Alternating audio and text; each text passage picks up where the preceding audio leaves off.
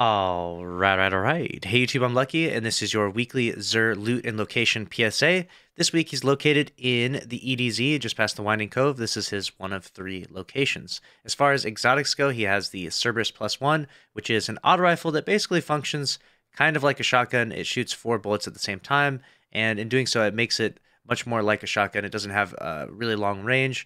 It also doesn't have extreme lethality. Could this be really good next season after shotguns get nerfed? That is a big question that will be unanswered. Right now, it's not meta. I don't think it will be meta next season, but it will certainly be closer to meta, especially as shotguns get nerfed, and we'll start seeing maybe more people use stuff like SMGs and sidearms. So Cerberus, definitely worth grabbing if you don't already have it. Most of you probably do, though.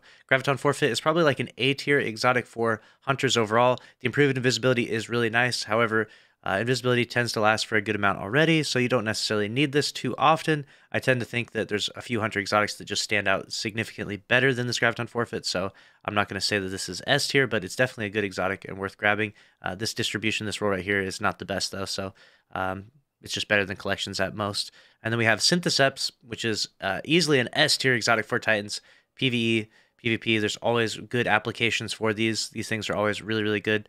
This roll is pretty bad with 3 recovery, though, and 13 mobility, so not the best roll overall. The best exotic this week is probably this Nezarec Sin. It does have a low stat for 60, but this is really, really good for Void right now, Void Warlocks, and with Void 3.0. Most of you have already been using this if you've been playing on Warlock, but we've got 19 recovery and 20 discipline is really good. The mobility is a little bit of a throw, and the 60 is a little bit of a throw, but still a pretty good distribution overall for exotic. Next up, we have the Last Dance Sidearm, and this one has Moving Target and Dragonfly. So Dragonfly is probably the worst perk on this. Unfortunately, if it had something other than that, it would be a really good roll. Moving on to the Gridskipper, which is pretty cool to see. We've got these weapons coming back in here.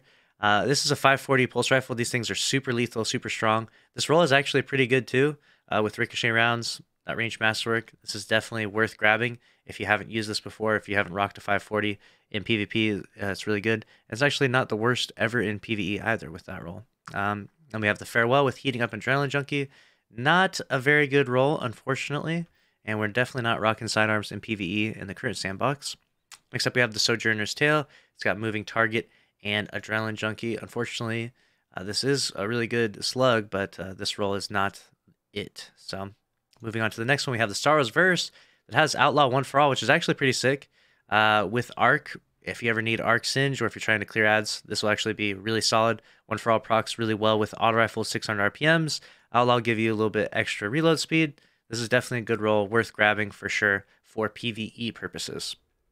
Next up, we have the Shattered Cypher Machine Gun. This does have field prep and surrounded. These 900 RPM machine guns are kind of wonky right now, where they just shoot way too fast and just dump their entire magazine in an instant.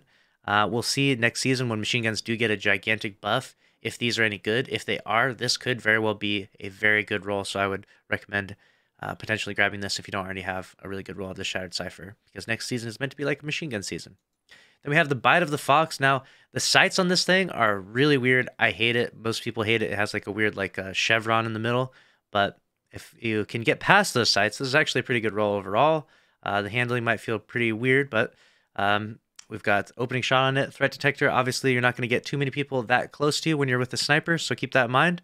And next season, they're changing the ADS of snipers, so this thing, even though it doesn't have snapshot like we're normally looking for, next season it won't matter nearly as much, so definitely not a crazy grab, but something could be worth grabbing if you want that opening shot sniper. The opening shot's also getting nerfed too, though, so keep that in mind. So we'll see how well this does overall. As far as armor goes for the Hunter, we have a 65 stat gauntlet with 15 recovery, 25 discipline, and 15 mobility. This is insane. This is absolutely worth grabbing. If you have a Hunter, even if you don't play Hunter, you should grab this, because this is just like free, insane stats. Obviously, the best armor in the game is the Artifice armor, and then you also have the Vow of the Disciple armor, like I've talked about before. But if you want just free, amazing, like good stats for PvE and PvP, this is definitely it right here. Then we have the chest piece at 58, which is extremely low. Probably not worth grabbing. 25 intellect is pretty crazy, but the 7 resilience is a bit of a throw, so we're definitely going to skip that class item. And then we have the helmet is actually at a 67 stat roll. This might be the highest stat armor I've ever seen Xur have. A 67 is pretty insane. 20 mobility, really low recovery, and 22 strength, though.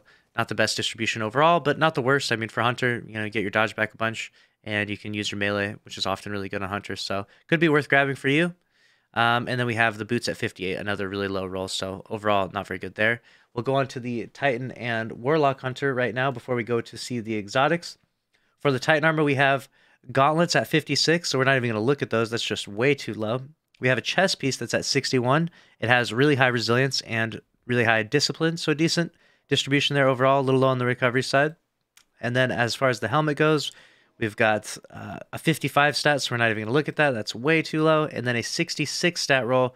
It's got way too much mobility on these boots, though, but the distribution besides the mobility is actually pretty good. So some boots for the Titan, and then moving on down to the Warlock, we have gauntlets at 59 stat with really high resilience. Not the best distribution and a little low on the number. And then we've got 64 with another high resilience roll, so unfortunate for Warlock. The helmet has extremely high mobility with a 66 overall. If you're looking for mobility on your Warlock, that's not too bad, but overall that's not the usual desired stat on a Warlock.